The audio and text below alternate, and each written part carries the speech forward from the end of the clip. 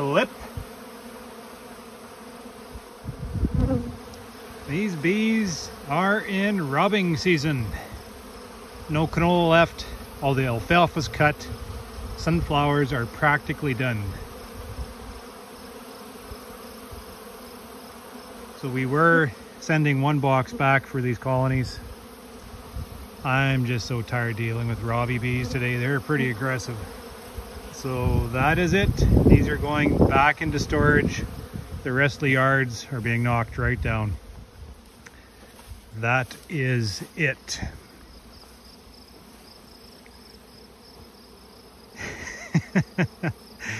My oldest daughter, her last year on the honey farm. How many years have been? Oh, it's not my last year. It's not your last one? Nah. Oh, well, that's good to hear. Never be my last year. Oh, you talk like a farmer.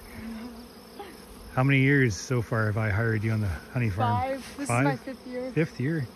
And that suits 5 years old? Yep. I've never gotten a new one. She's saving me money.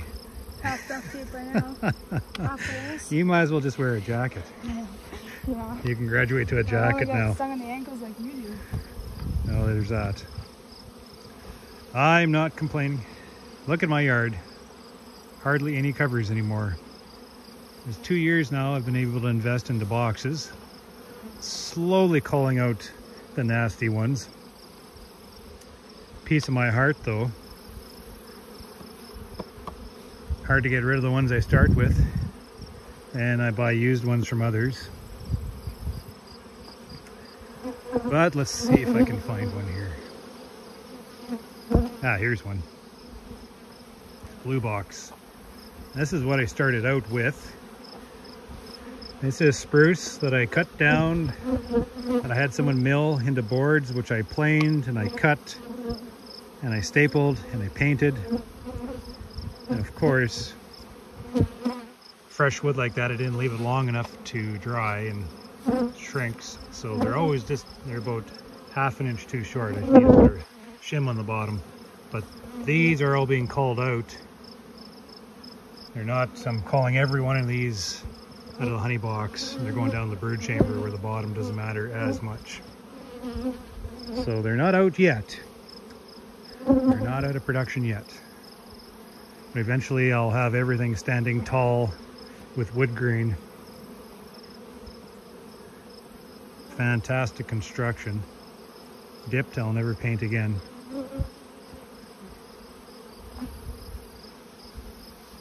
And I can retire those covers. Retire them just for maybe places here and there like we're doing right now. All right, I'm not going to crack the top because I don't want to wreck the seal, but these hives are somewhat full of honey, so that's good. That should keep the line going. Hopefully, I'm planning on having everything pulled in by the end of the month. That's when my workers, my school crew, leaves back for school, and that'll give us a full honey house for Carrie and I to extract. But then we don't need 2 crews to be able to manage the bees, manage a honey house. We can just blast out the honey house a few days, and when we have to work the bees, we'll go out and work the bees. We should be able to manage that work. Let's just do a walk around to make sure we don't have any cracks.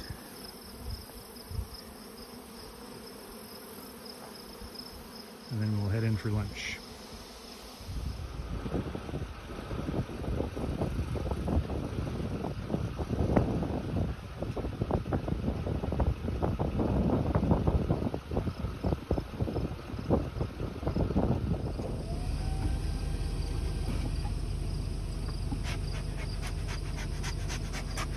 Ah, we're in.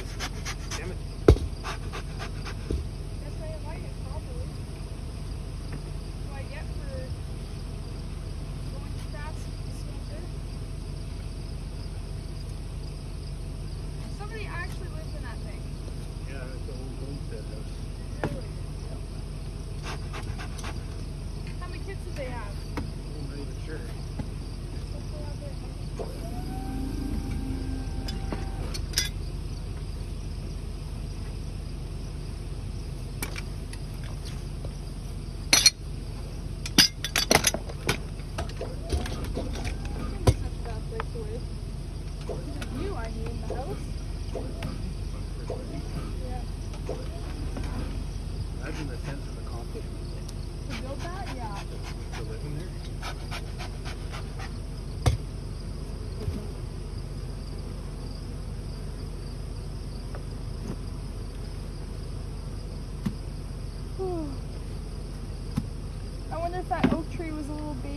nice name. Bet you they planted it.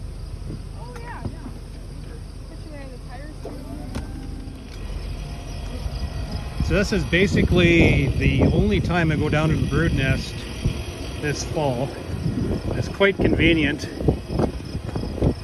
because a lot of the field force is out in the fields collecting hopefully nectar and pollen right now. And there's a lot of bees up in these boxes.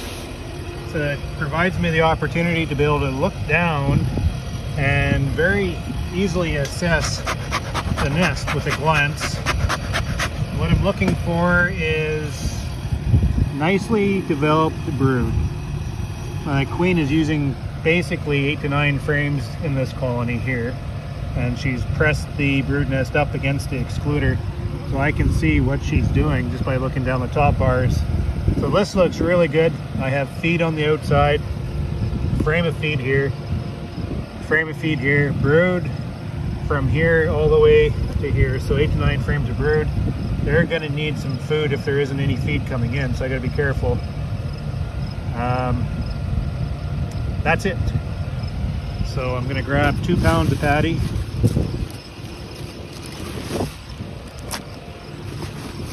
There's no use me going down into this nest because everything looks good. Put on the escape. You can put that box on. And harvest the boxes for honey.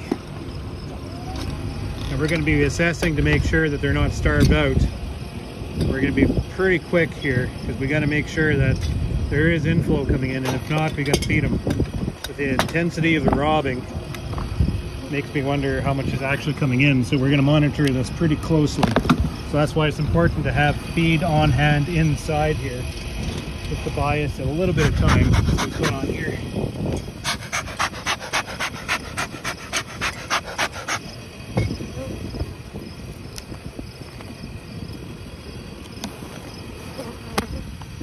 Yeah, I just shook nectar off this excluder, so there's probably a nectar source close by. Brood, honey, all the way around. So this colony is good.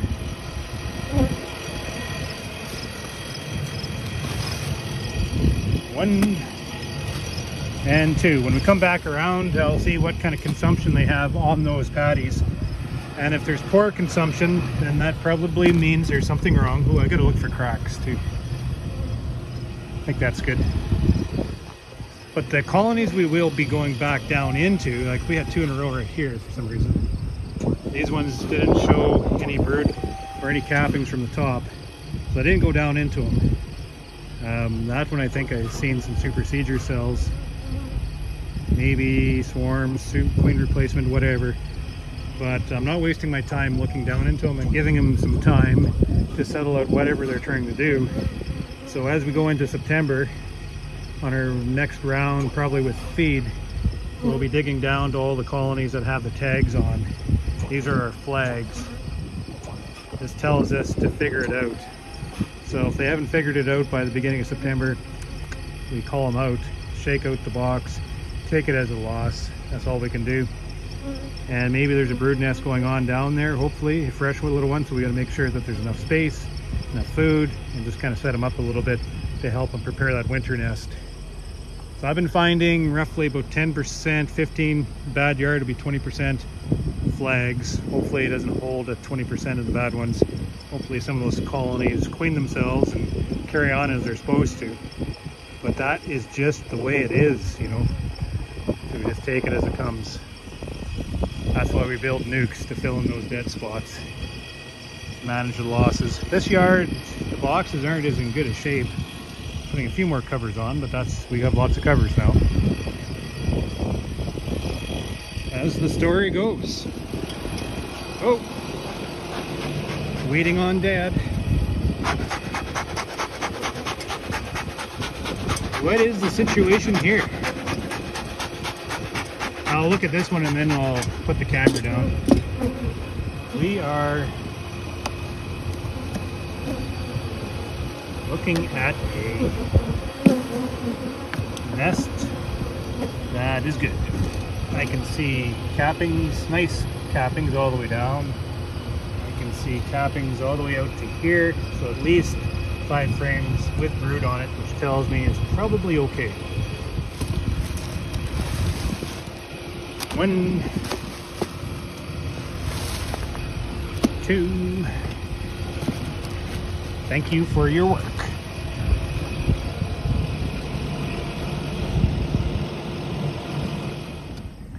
Just knocked down that last yard. As we drive by a sunflower field I didn't know was here. They were bringing something in, and it was sunflower pollen. Just a light shake and nectar. So I just knocked down that yard, sitting beside a sunflower field, to see where about this stage is at.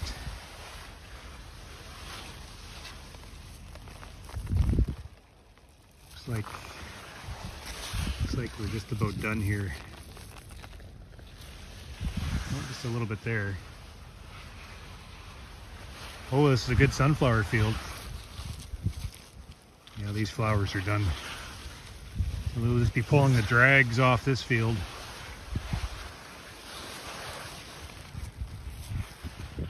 There's a little bit here. Yeah, we're done. So I'm not going to worry too much about it. They'll use this nectar to keep themselves going. All these little fresh heads. Should keep them from starvation.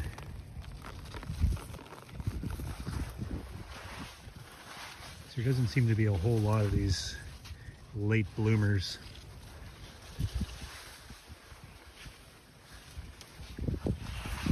It's pretty well pollinated though. Look at that.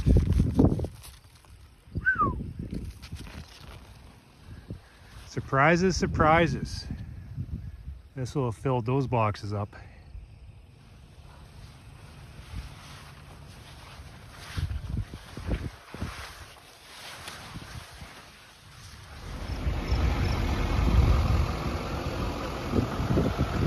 If I didn't know any better, I'd say we still have flow coming in. Look at the bees piling into the colonies.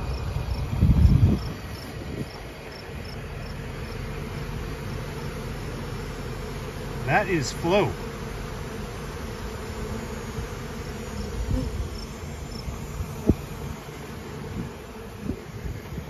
But we have a box that we pulled from one of these colonies on the truck, which doesn't have fresh honey in it. They're heavy robbing. Look at that.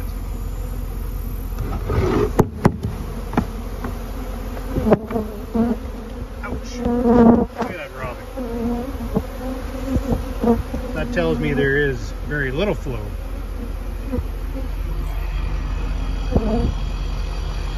You can pull it out. So, am I making the right decision whether or not to put these boards in? Because I'm getting some conflicting information here. There's probably what's going on is mild flow, which is perfect because it'll keep these colonies going.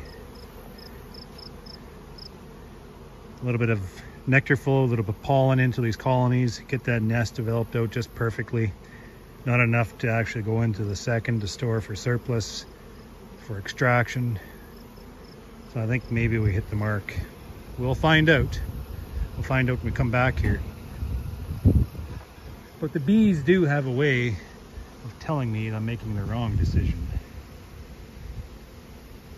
Little bastards are still swarming. Just reminding me that I actually have no idea what I'm doing. Shot in the dark.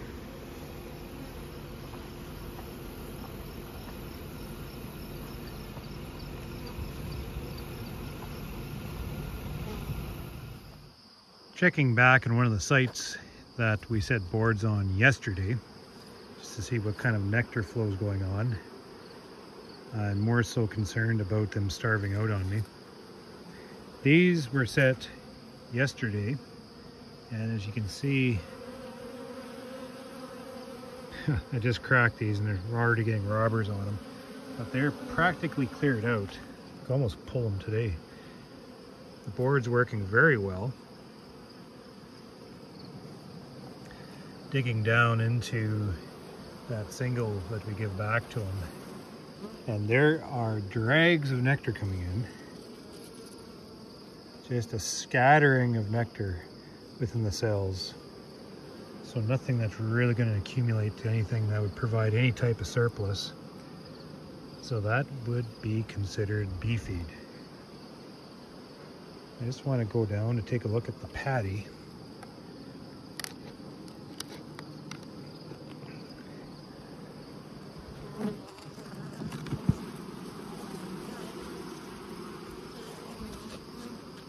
So that's a box of bees there. Bit of bearding, and that single was rightful. So I'm a little bit concerned. I'm dropping him down to the single box now, just because the robbing is causing a lot of issue as we're trying to put that second back on. So I'm going to be probably they're going to be piling up in that bottom box. Let's see what they're doing to these patties. They are on the patties. These are put on yesterday.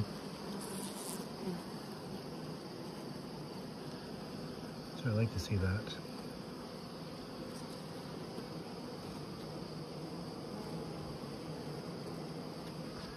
It won't be long.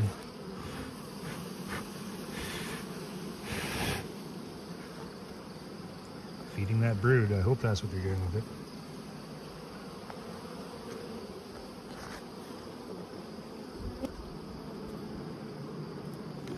Man, I cannot believe how well these boards are working. Some years it takes a while, this time of year, to get them to want to migrate down into the bottom under the honey supers. But there must be, I guess that mild flow has got them stimulated to get out and working and just to resume that cycle within the nest. So that is good. Better get these on before the bees start to really find a tasty little treat.